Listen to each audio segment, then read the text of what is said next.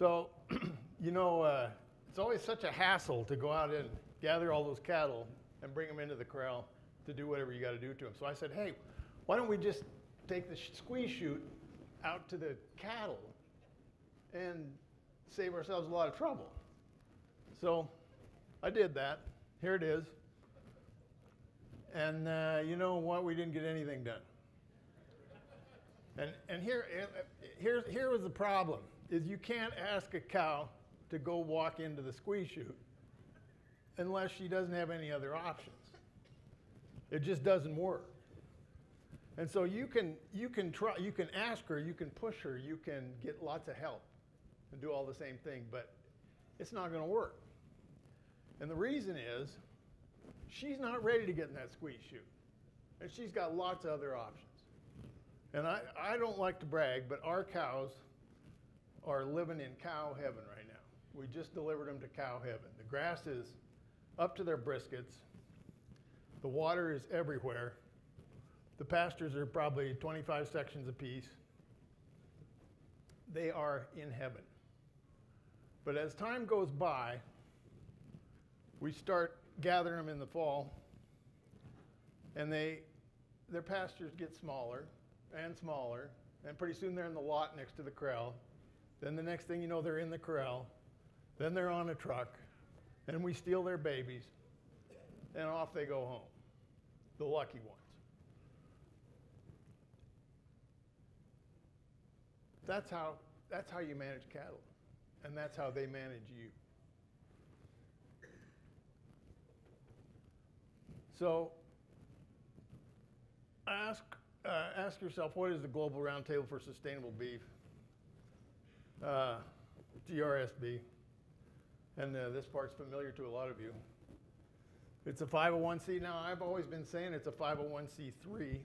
It started out that way. Sometime they changed it to a 501c5. But it's a 501c5 nonprofit charitable corporation. And you would know it like any other one. It has articles of incorporation. It's got bylaws. It's got members. It's got a lot of members. And they change. The membership changes, and it ebbs and flows, and sometimes there's more and sometimes there's less. And sometimes I don't even know who some of those people are. But there's some critical ones, and they work inside the supply chain, and then there's probably the most critical ones work outside the supply chain and act upon the supply chain. An example might be the United Nations. So they have lots of lofty sounding ideas about and talk and pretty sounding language about what they do, but don't be fooled by that. They're not a marketing program that's going to get you any money, extra money. You're not going to get a premium. It's not a noble plan of any kind to feed the world, to save the planet. It's nothing about fairness or equity. It's nothing about a program driven by consumer choice and demand. And I'm going to say this right now before I forget to tell you. I just saw an article, I guess it was today, and it was an Australian article, and McDonald's people in Australia are saying, you know, consumers don't give a damn about sustainable beef. They don't, what they're worried about is trying to buy the next hamburger, and they're having a hard time doing that, and we can't charge them any more money to make them a sustainable hamburger. So after all this, which is what I knew, what you folks know, that's all nonsense. That's a lie. It's not about consumer demand.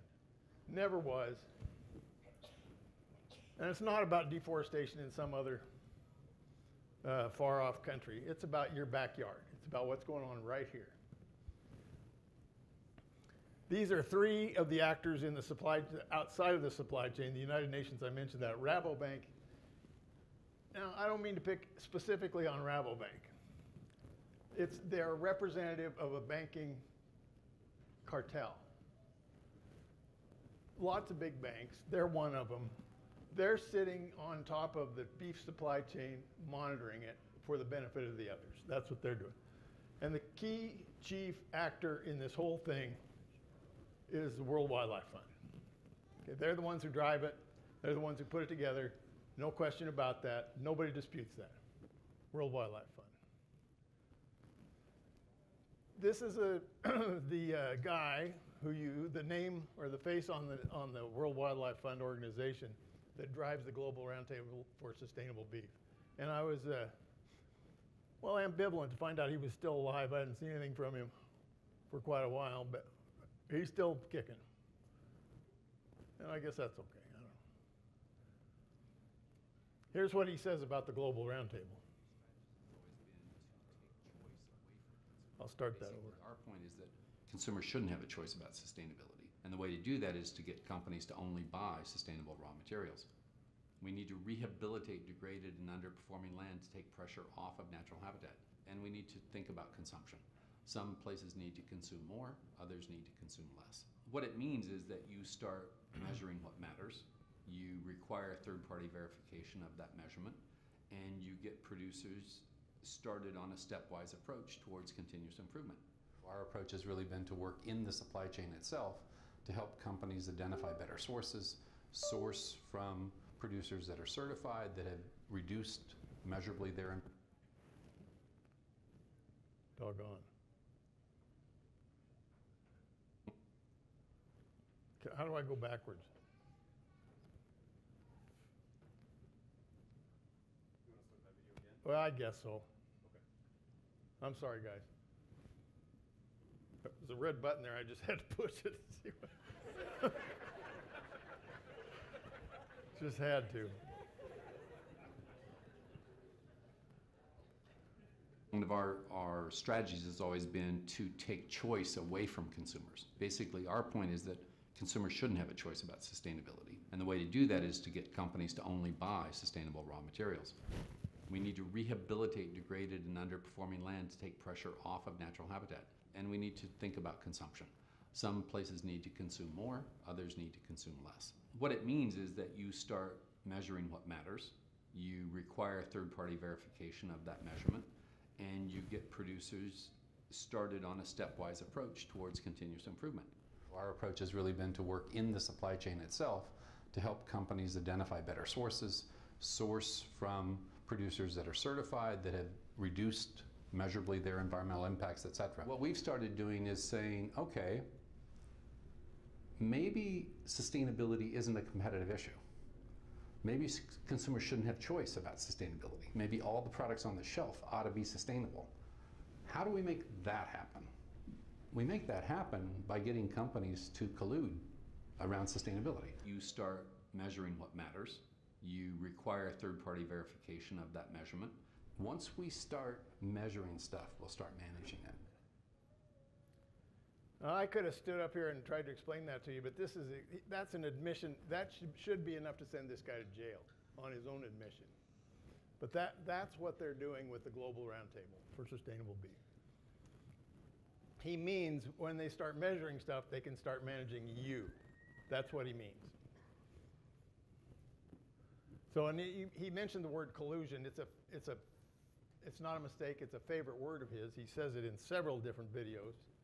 He was very proud of it for a while. Now he says something a little more innocuous. That's not quite as edgy, not quite as incriminating, but like a cooperation or something is what he says now.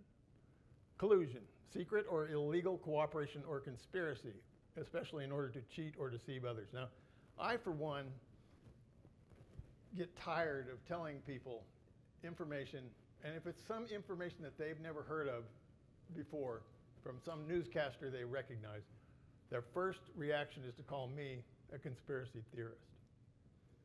But this is exactly what they're doing. He's admitting it himself. He's a conspiracy.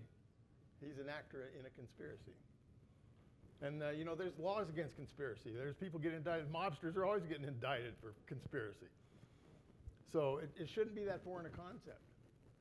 But when people call you a conspiracy theorist, what they really are telling you is it's an attack on you. You're a person that's like saying your grandma wears army boots. It's like it's an attack on you, not the idea. So there's an argument. There's an argument ad hominem. That's against the man. That's what this is, calling somebody a conspiracy theorist. And there's an argument ad rem, or to the thing.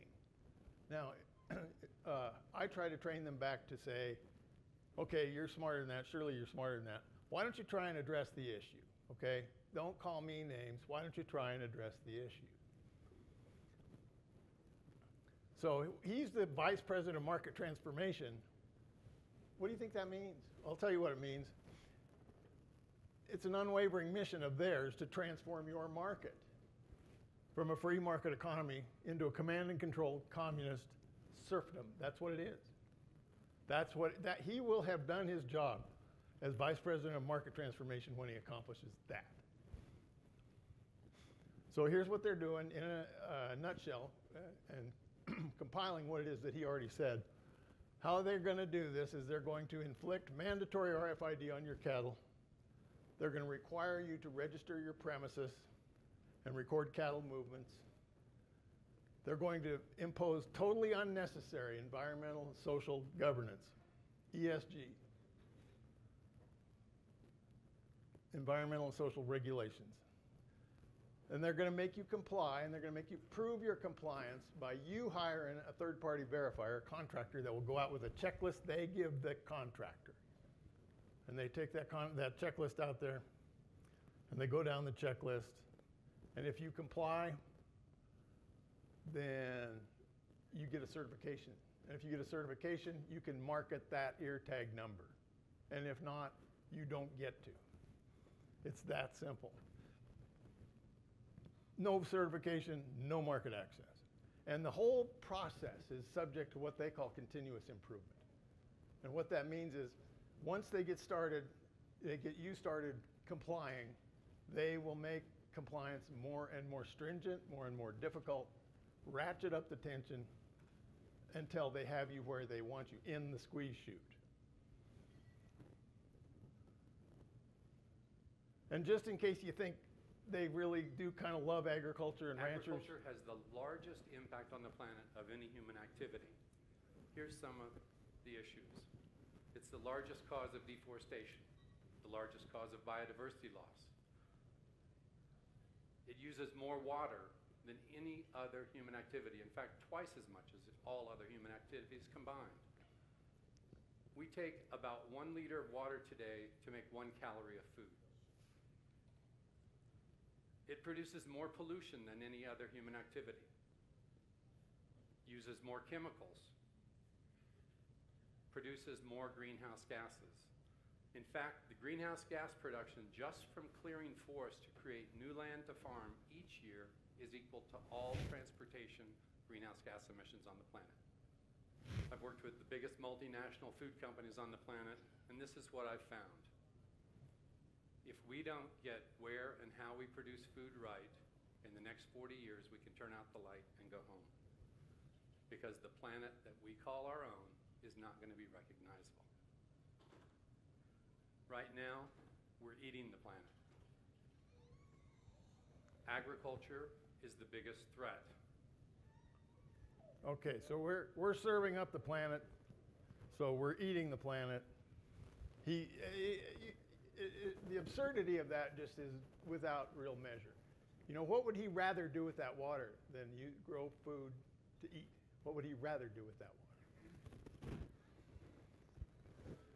So what is the World Wildlife Fund? It's a phony. It's an imposter posing as an organization that cares about wildlife. And why is that? Because they can get not so much the money, because they won't really need the money so much. But what they get when they act like they care about wildlife is well-meaning people who want to save little furry animals. And what they get is a constituent base. They get a bunch of people that are on their side because they think, because these guys are lying to them, they think that World Wildlife Fund is out to save wildlife. And that's not the case, okay? They are political activists, political terrorists. So, the World Wildlife Fund collusion in the Global Roundtable.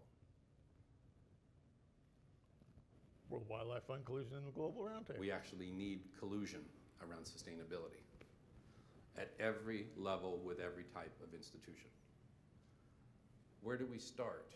Who do we work with? How do we work on these issues? This is new ground for us. So we decided we needed to map it out. There's 6.8 billion consumers, give or take, maybe closer to 7 today. Do we work with all those? Do we work with the 1.4 billion producers of all these different products? Do we change the way they produce things? Or do we focus on the narrower neck, the pinch point in each of these commodities where 300 to 500 companies control 70 to 80% of each of those 15 commodities that we care about? We decided that this is the strategy that we could actually get our arms around.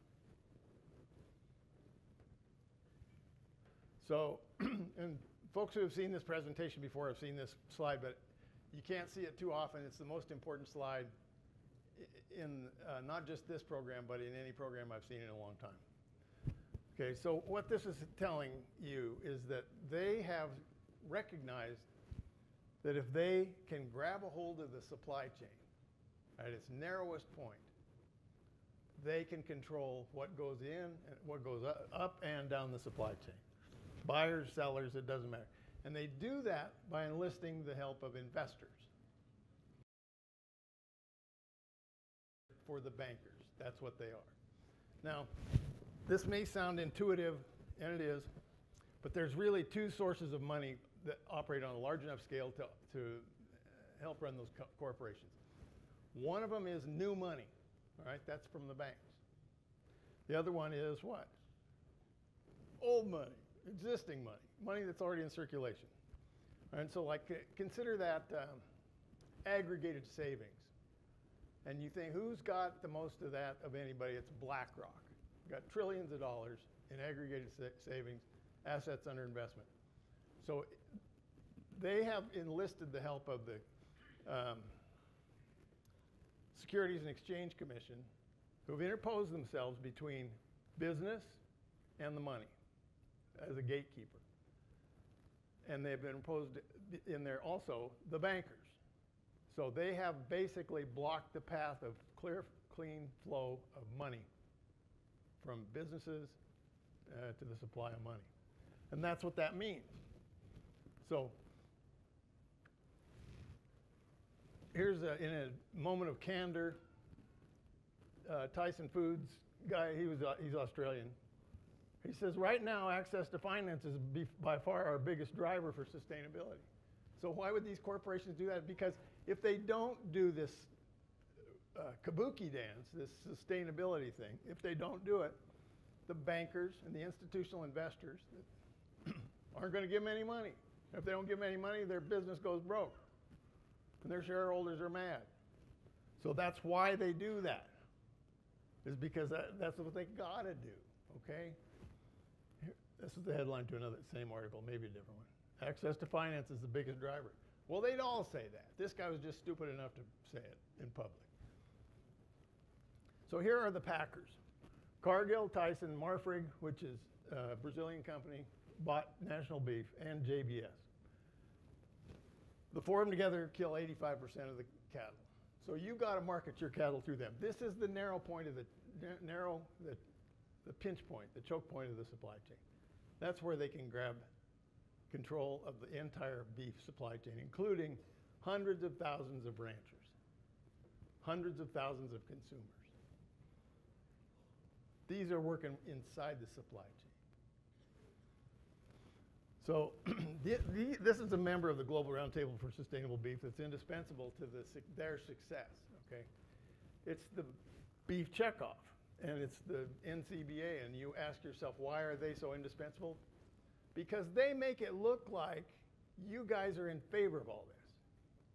They act like they are on your side. They are not on your side, okay? They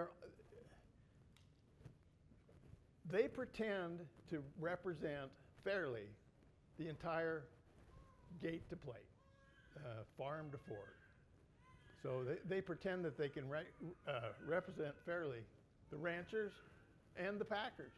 And I'll tell you right now, ranchers and packers are opponents on the opposite sides of the bargaining table. And they cannot do that. So when push comes to shove, who do they represent? They represent the packers, that's right. And they represent producers only when they absolutely have to save face. And the beef checkoff, of course, the magic of that is that you guys finance all their business. You guys pay for it all. This was a 2013 brochure that shows that the beef checkoff is working hand in hand with the World Wildlife Fund to put on some seminars, some workshops on sustainability.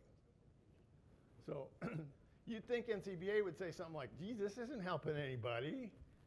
And you run through the whole paradigm and you go, well, it's not really, that's not what we're supposed to be worrying about. What we're supposed to be worrying about is where are these guys going to get their next investment?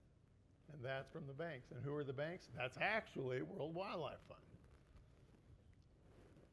They published this magazine, and you can get this online, and I recommend that you read it. It's 40 pages of elegantly done nonsense.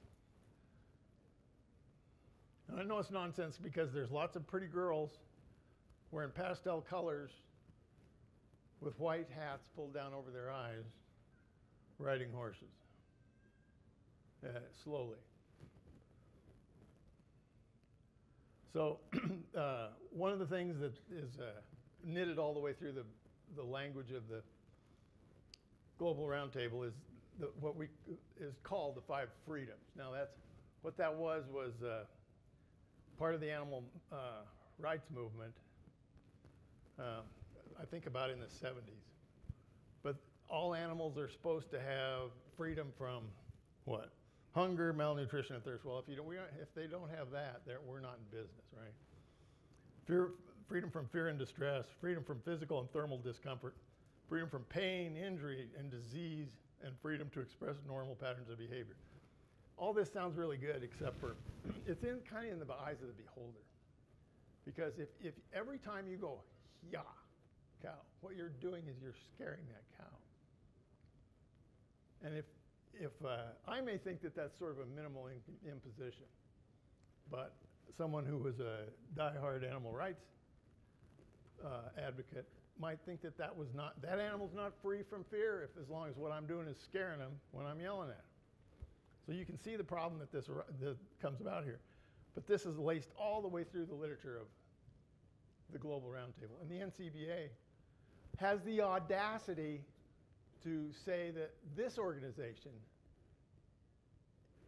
is driven and motivated by animal rights groups. The new NCBA president is a rank embarrassment to the state of Wyoming. He's, I'm going to challenge him to a cage fight, a round cage, because I know that somebody's eventually going to tell him to take a seat in the corner, and he's not going to be able to deal with that.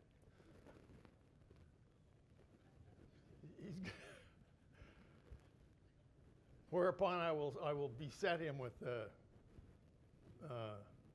necessary moves to put him out of business. No, what's that? I'm your backup. Okay, tag team. Okay, a tag team.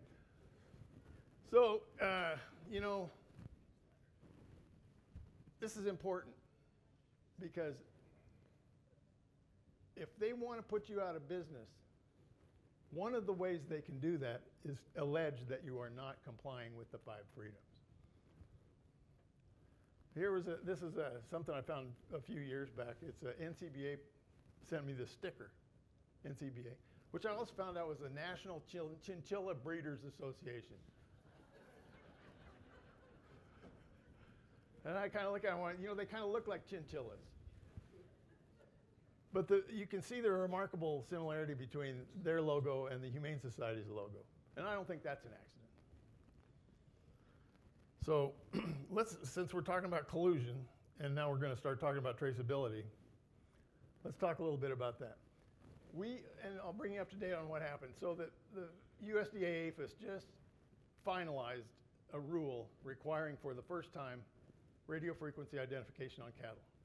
So I think I'll get this right and say, aged 18 months old or older, intact cattle, crossing state lines, plus rodeo cattle, plus like show cattle and bison. I think that's about it. So for the first time now, before they can move across state line, they have to have a radio frequency ear tag. You don't have to read it with a radio reader. They have a visual component to them, and you can it's okay if the RFID tag is read visually, but I mean that's they're harder to read than a regular bangs tag because they're round and they're full of earwax and buried deep in their ear. But and there's not even a requirement that that all the cows have them. If your cow has a bangs tag now, she's kind of grandfathered in or grandmothered in. She doesn't need an ear tag unless she doesn't have an ear tag. Then you got to tag her. But before she can go across the line, she has to have one, even if you're not going to use it.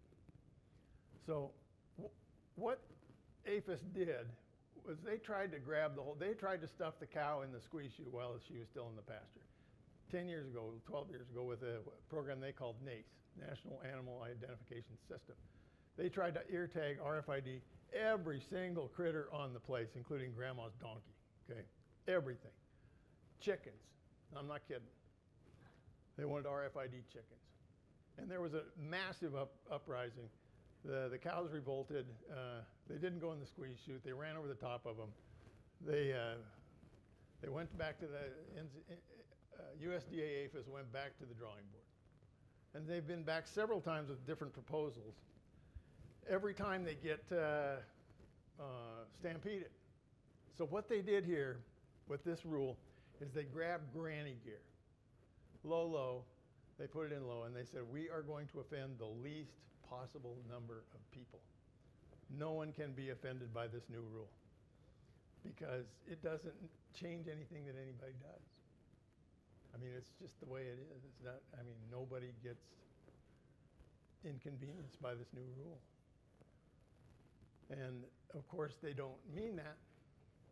What they mean to do is they mean to ratchet up either the classes of cattle that are going to be ear tagged or the circumstances, like instead of just crossing state lines, intrastate. But they intend to expand that to the point where all cattle are ear tagged, okay? All cattle, every circumstance. And then the terms and conditions that I set out earlier are applicable.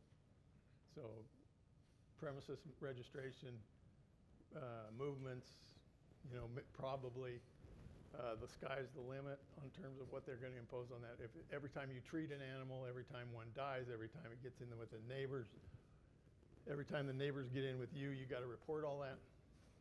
I think the original NACE program had like, oh God, at least a dozen different reporting requirements. So this is why, actually, I put this particular piece of paper up. This was, they announced this, this is the NCBA's, had a statement on the USDA's rule. They came out with a statement. January 18th, 2023, that was last year. So there, of course, they were in favor. But, and they make a big deal out of being grassroots. All their policy comes from the grassroots up. Doesn't come from the top down. So one of the things that's in this list, they said, well, we're going to review this rule on January 18th. We're going to review this, make sure it meets all of our criteria. So one of the criteria is that it's got to be compatible with the general traceability principles of the World Organization for Animal Health, which is the United Nations. So I'm wondering which ranchers went to one of their meetings and said, you know, as a grassroots movement, I want to make sure that our traceability rule is in compliance with the World Health, World Organization for Animal Health. None of them did that. And how would you, seriously, if you were an advocate for the industry, for the beef producers, how would you advocate that their rules be in compliance with the United Nations, not even including the language of that regulation? So if the WOHA changes their rule, I got to change my rule now? I mean, is that what that means? And they want to utilize the low-cost electronic ear tagging devices paid for by the federal and state funds, if that's possible. Well, all right, so here's the actual rule, announced the rule. It was published, its publication date is the day after the NCBA made their comment. So the NCBA had to know they were in, I mean, there was collusion between the USDA and the NCBA for them to publish that information prior to the publication of the rule.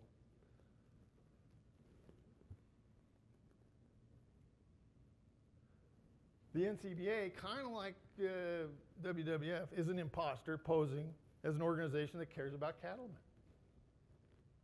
What they really are is an organization that's driven to advance the purposes of the packers. So now I want to talk to you about something. I raised this subject last year and didn't really talk about it much, but there's a movement called One Health. I'd be curious to know if anybody, I mean, just for my own inventory, has anybody ever heard of that or read about it, know anything about it? Okay. So, geez, all right, here's what happened. In 2003, there's a guy named William Karish. He's a veterinarian, works for EcoHealth Alliance. EcoHealth Alliance, if you've been paying attention, is the outfit that was receiving money from the federal government to do the research at Wuhan lab in China. So they were doing gain-of-function research in China, paid for by United States government funds, primarily from the State Department and from the Department of Defense, to the tune of at least, that can be identified, at least $100 million. So he comes up with an idea called One Health.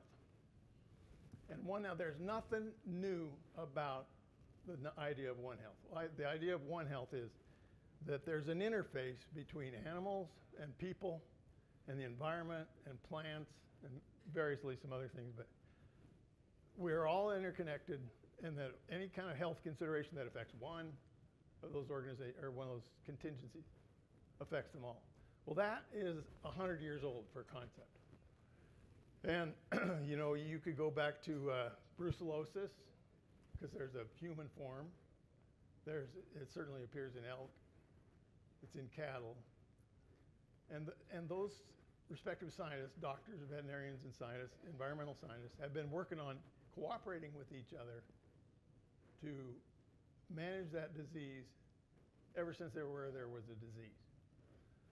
Another example is mad cow disease.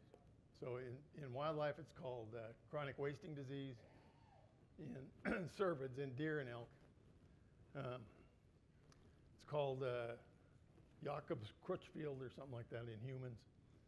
And it's called BSE in cattle. Well, it's the same deal. These guys have worked together to do this forever. And for him to say, I know, let's have everybody work together, is just a non-idea. It isn't an idea. It's not a new idea. It's an old idea. It's one that everyone has been doing ever since forever, okay? So, but that's his idea. We need One Health.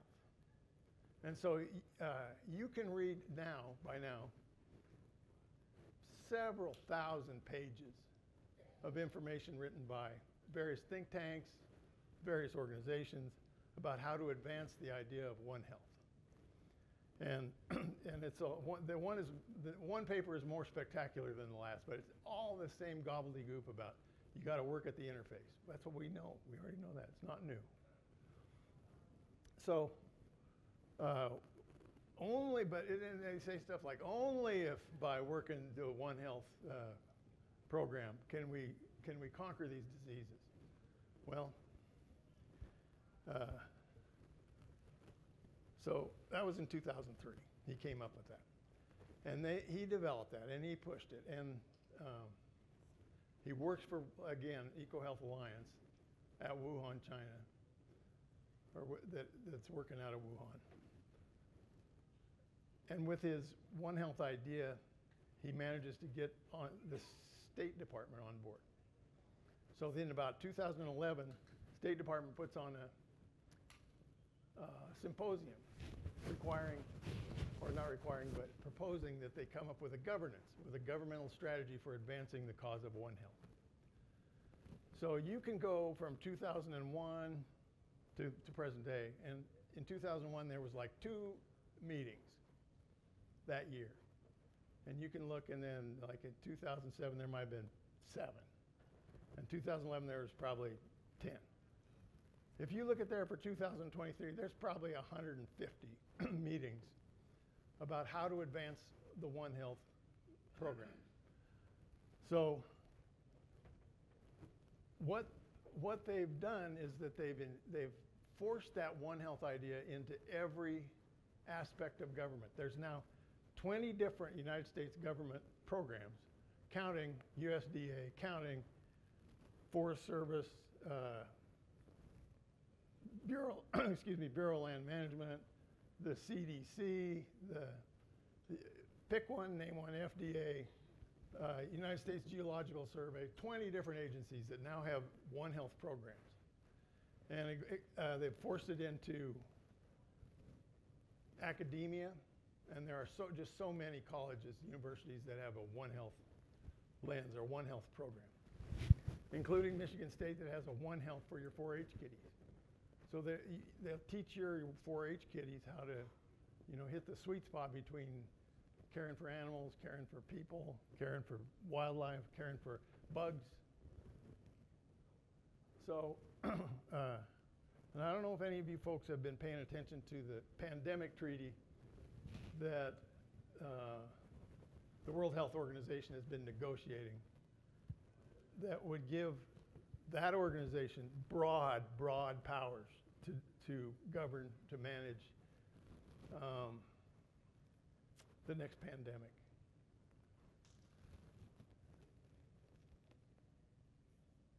But what they say in their literature now is that once we get all this inculcated into the governmental agencies and the companies, okay, and the universities and into individual people, then we tie that all back into the World Health Organization and their pandemic treaty. So now there's a straight shot transmission of policy from the World Health Organization to the most local level of politics.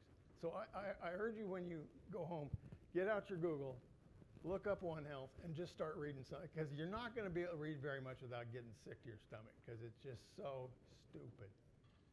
I mean, it is so not really an idea. But it's governance, okay? It's policy. And this policy is coming from the top down. And it's so consistent with so many different policies that we are dealing with that don't have a thing to do with advancing our interests. And somewhere along the line, we got lost looking for policy that was looking out for us. And instead, what we're getting is stuff that makes no sense, or doesn't seem to make sense unless you go, oh, well, now wait a minute, let me think about this. They don't care about us. They care about themselves, and they're globalist in orientation. So if you want to know what makes sense, ask yourself, what would be good if you were a globalist? How would you run this issue? And that starts making sense, okay? And I'll invoke a football analogy. So the quarterback takes the snap, drops back, linebackers rushing him. He's got 2 men open, and he flips the football to the linebacker. Linebacker runs it in the other way for a touchdown. You go, that doesn't make any sense. But then later you find out the linebacker and the quarterback were both taking money under the table. Now it makes sense. I see what they're doing. So watch this. Pay attention to this trend. One Health thing. We could kill it in the cradle now if people would get out and do it and expose it for what it is. But you're going to have to go home and educate yourselves. Read about One Health. See what it's doing. It ties directly into the pandemic treaty, and it goes all the way down to the fundamental levels of government and education and brainwashing your kids. So here's okay, the UN came out with last year. They announced the quadripartite, which sounds very impressive. It's 4 major organizations at the United Nations. It's World Health Organization.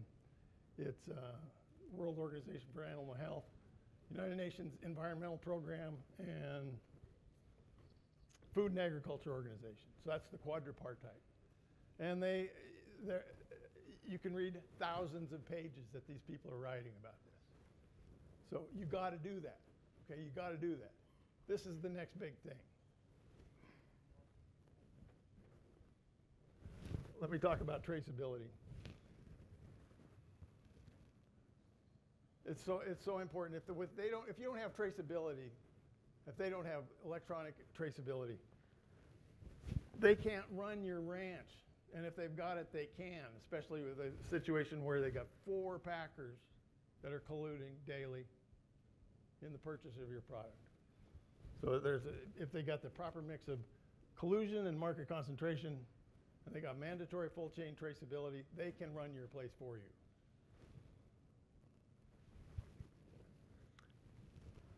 I don't know how to go back. So Sustainable Agricultural Initiative was one of the original members of the Global Roundtable for Sustainable Beef. They came up with a checklist, very extensive, including the first requirement, the initial requirement is that all the animals on the place had to be full chain traceability, individual identified, follow them from birth to every stage of its life. And Sustainable Agricultural Initiative was actually the work product of Nestle, Unilever, and Dannon Yogurt. Okay? Those people don't sell any beef. What are they trying to do? Why are they setting the terms and conditions for raising beef? And the answer is, I won't let you think about that too long. The answer is because they don't want beef to prosper. They want to put beef out of business, and they want to stand in the place when the consumers go looking for whatever's next, they want to be there in that place. And that's what they say in this one letter. In many countries, consumers are not fully prepared to replace or reduce meat in their diets. Our focus is to innovate great tasting solutions to encourage consumers to try them and over time make small sustainable shifts toward a higher plant-based, more balanced diet. So I put this in. This is proof. It's an important slide also. It's proof that the Global Roundtable doesn't intend to advance the cause of beef production. They intend to kill beef production. Ireland last year, or 2 years ago, time flies, finally came up with a mandatory RFID requirement. And it was within the same year they started advancing the cause of depopulating cattle, 1 year's time.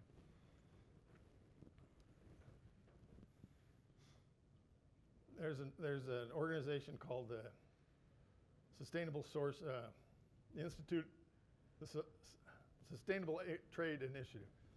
And they put out an owner's manual on how to advance traceability in your supply chain. And there's a paragraph in there that says any sourcing from anonymous commodity markets does not provide your company with a realistic possibility to impact the farmer's practices, owing to the lack of traceability or transparency. But what that's, it's the flip side, okay?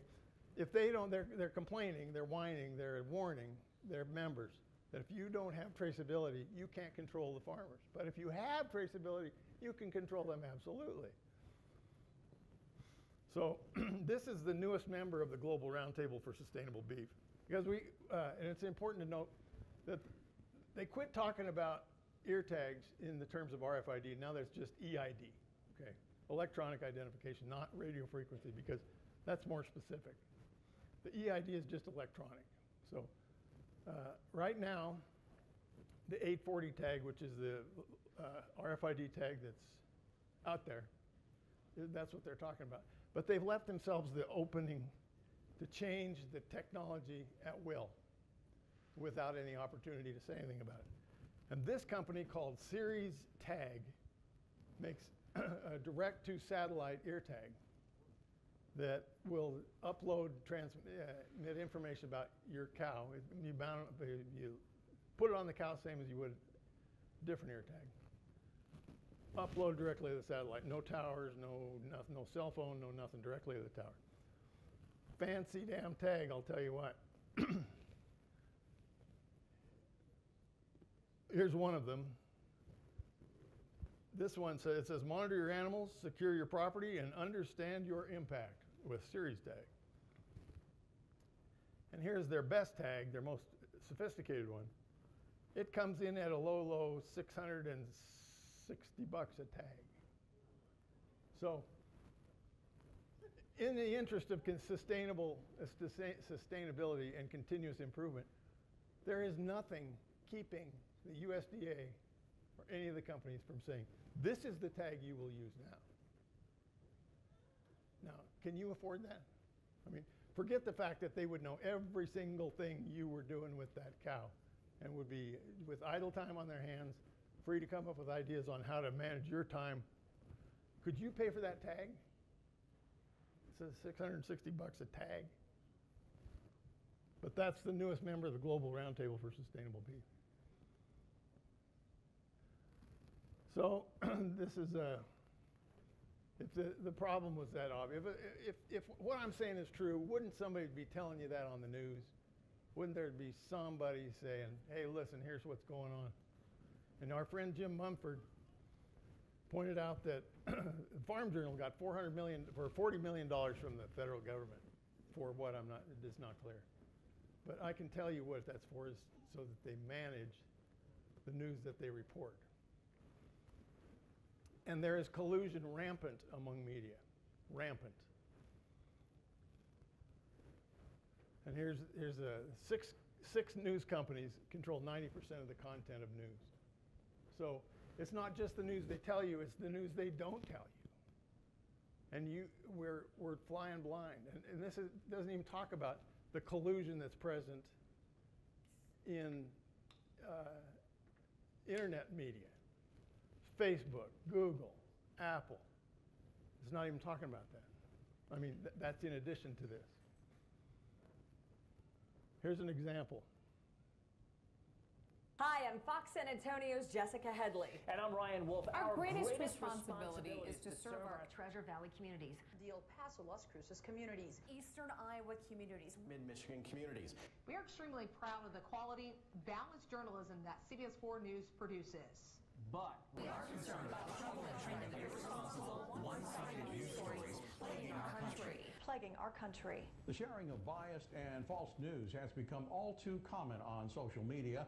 More alarming, some media outlets publish these same fake stories without checking facts first. The sharing of biased and false news has become all too common on social media. More alarming, some media outlets publish these same fake stories without checking facts first. Unfortunately, some members of the media use their platforms to push their own personal bias and agenda to control exactly what people think. And this is extremely dangerous to our democracy. this is extremely dangerous to our democracy.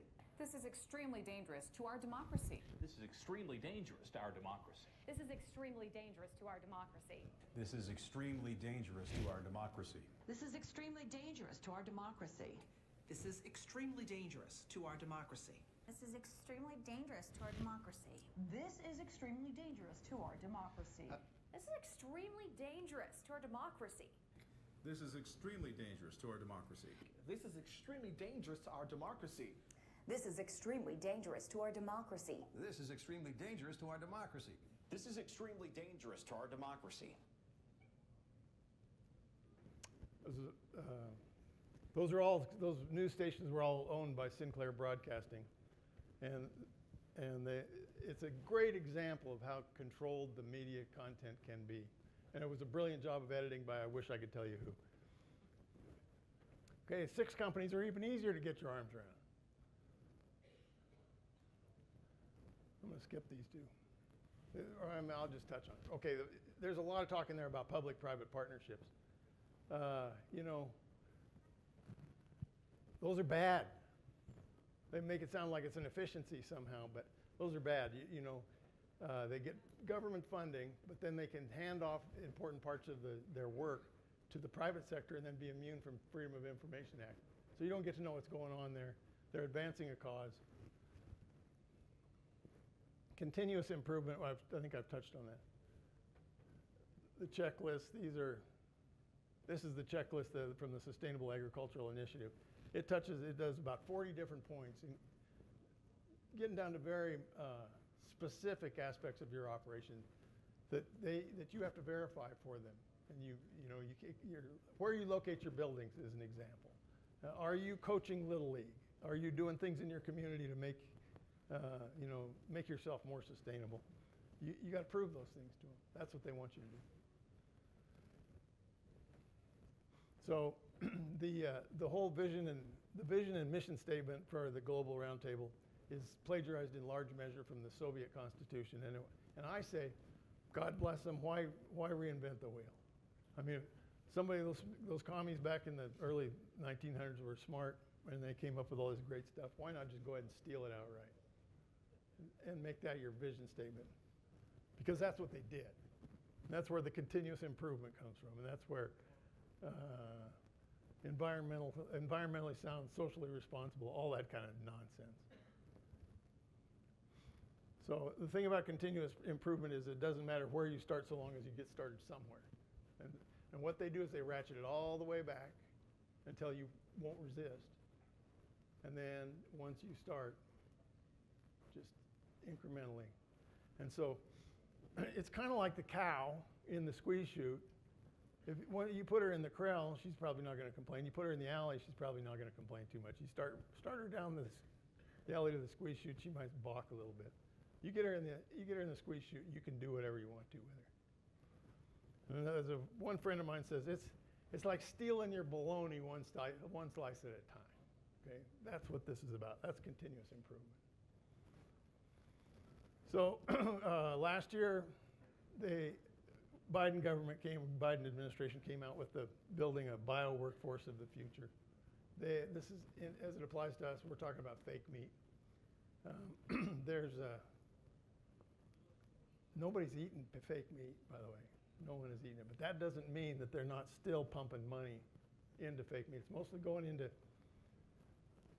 the United States is the biggest, I don't want to say market, but producer of fake meat, where most of the research, most of the money is going. Israel is a close second. So the little country of Israel is building toward the ability to own the protein supply.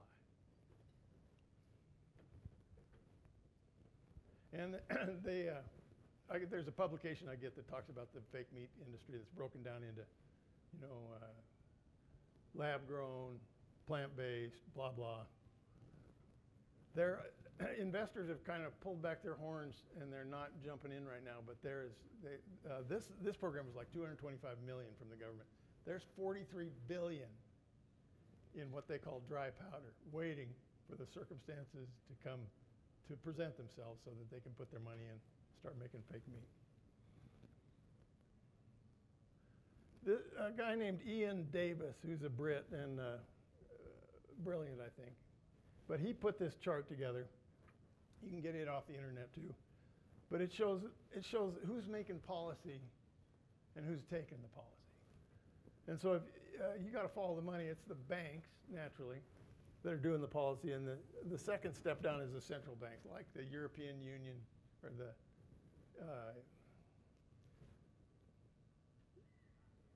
I can't think of it right now. But the Federal Reserve, the European equivalent of it, of various central banks, then they are all under the umbrella of the Bank for International Settlements. So, people talk about they. They are doing this. They are doing that. That's they. Okay, now, if you want to take the time to figure out who the people are, the actual personalities, we might be able to learn something. Below them is organizations like the World Wildlife Fund, the World Economic Forum, the Council on Foreign Relations, Chatham House. Bob knows about Chatham House. That's the royal family in England, the Rockefellers. So he calls those people think tanks and global representative groups. And those above that first bracket there, that comprises the policy makers. Okay, then there's the policy distributors, the people who are handing that out once they get it. United Nations, International Monetary Fund, World Bank, World Health Organization, a lot of NGOs. And the enforcers, you've got the national governments that are stepping in to provide the muscle. Then you've got the people that are propagandizing the policy. That's your news media, the people who are extremely dangerous for the democracy. Then you got the guys who are taking it on the chin, that's us, okay? Now, you may quibble with this exact organization, and I might even here and there, but I urge you to look this up, find this. Ian Davis is his name, and read that and see. That's where it comes from. So when you go, this doesn't make any sense, this policy is stupid, well, if you think about it from their perspective and where it's coming from, It's not stupid. It's in their best interest. It's just not in your best interest. So we got to start talking about policy, because that's what that, it's not necessarily government, but it's the policy that's being handed down to us, and none of it makes any damn sense. And I'm going to put a wrap on this in a second, but like the policy involving, the George Floyd riots.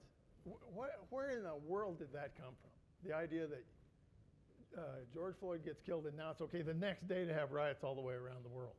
Did you know, because it's true, George Floyd and the cop who was sitting on him when he died, named Derek Chauvin, that they worked as bouncers in the same bar? In a town of 3.5 million people, somehow those two people found each other. That thing precipitated. And the next day they were throwing bricks through windows that had been delivered for that purpose by somebody. Okay, so that was not a spontaneous event in my estimation. Or if it was, somebody needs to explain to me, how could it possibly be that those two guys knew each other? How could that possibly be?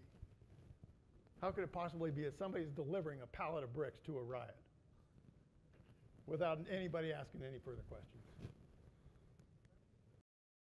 Bank digital currencies, that policy, who said that that was a good idea?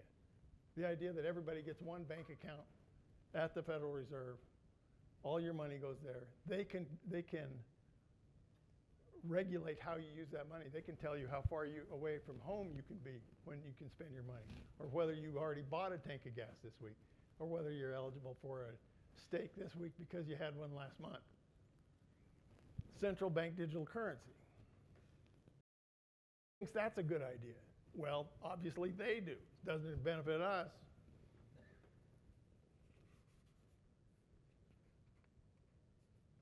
I could go on. Here's the thing about ranchers, is by and large, we are tied to the land, and that gives us, it grounds us. It gives us a natural advantage because we know about the circle of life. And we know that you have to maintain a good relationship with God, and decency, and justice, and fairness, or the world will collapse. And we are fighting people that are trying to take that away from us. And they're doing it in an organized, deliberate fashion. So, if anybody has any questions, I'd be pleased to answer them.